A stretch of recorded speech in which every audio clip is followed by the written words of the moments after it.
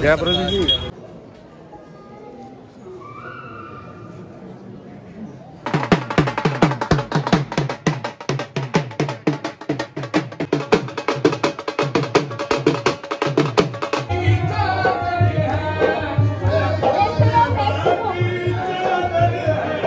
हाजिर हुए कि इस दौर कार्रवाइयों में उनकी फतेह अता फरमा दीजिए, अपने कदमों से लगाए रखिएगा नेक।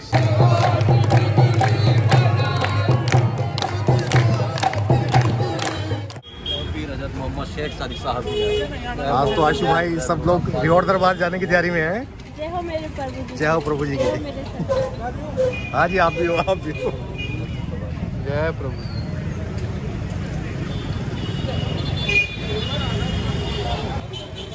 दोस्तों आज हम जा रहे हैं रिहोर, एक जगह है जो कि पंचकुला के पास हरियाणा राज्य में स्थित है। यहाँ बाबा प्रभु दयाल जी की गद्दी लगती है। कहा जाता है यहाँ आने वालों की मुरादें पूरी होती है। आज यहाँ सहारनपुर दरबार से एक परिवार गुरु जी का शुक्राना करने जा रहा है, यानी कि उनका आभार प्रकट करने जा रहा है, क्योंकि उनकी भी मन्नत इस दरबार से पूरी हुई है।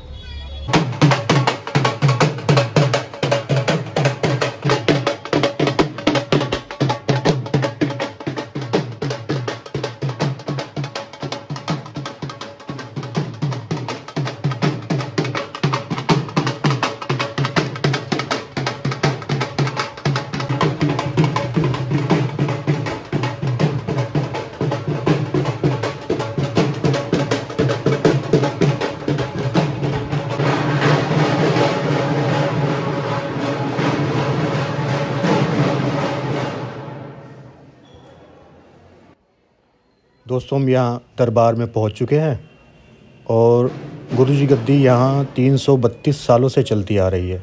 इस समय गुरु रामपाल शर्मा जी गद्दी नशीन हैं।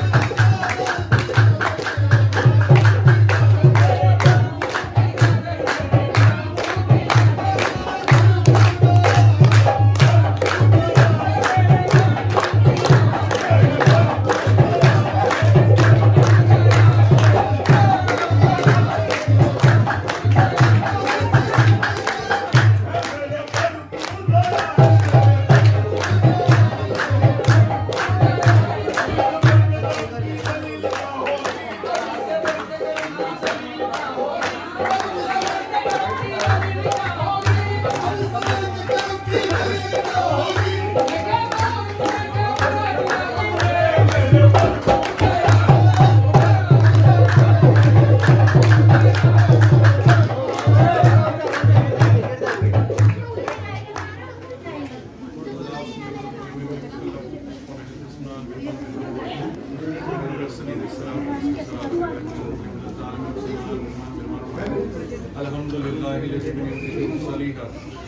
ख्वाजा मोइनुद्दीन शाह पूनम शाह रहमत हम करम महबूब रब्बुइन सोजा अस्तु फैले ख्वाजा इस्मान हर सुल्तानी दी यक निगम बरदरे फैज़े तो शाह आमदम अज़दरी मकसूद बुरखुन दामन शाह बर्मन निगर बरकरम पेशीन अल्लाह के महबूब की तुरबत का तसद शान शुदा की अजमत का तसद अपने दरवाजे की नेमत बख्श आज़म आपका दरबार जो बेल्तज़ाले का रोज़ा बारगाह में रियतना बागवाड़ी दौरे दाग आकाश रेहोड़ गद्दी पर हाजिरी भरने के लिए उम्मत बाबा प्रभु दे आज फिर मामू वाला बख्श मोहम्मद शेख शाद शेख ताव शेख मोहम्मद साहब पूरे श्री रामपाल जी के दौर में हाजिरी भरने के लिए हाजिर इनकी हाजिरी कबूल मकबूल फरमाएगा। इस चादर के तोहफे को फूलों के तोहफे को माला के तोहफे को कबूल मकबूल फरमाएगा।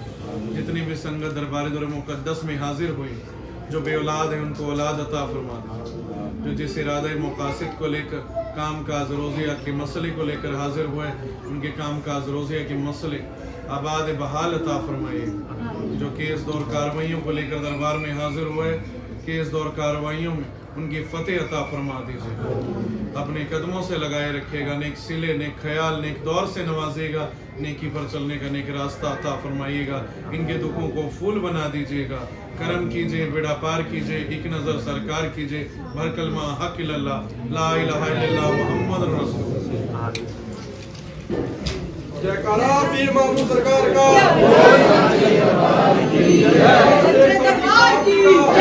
सच्चे दरबार की जय, मामू सरकार की जय।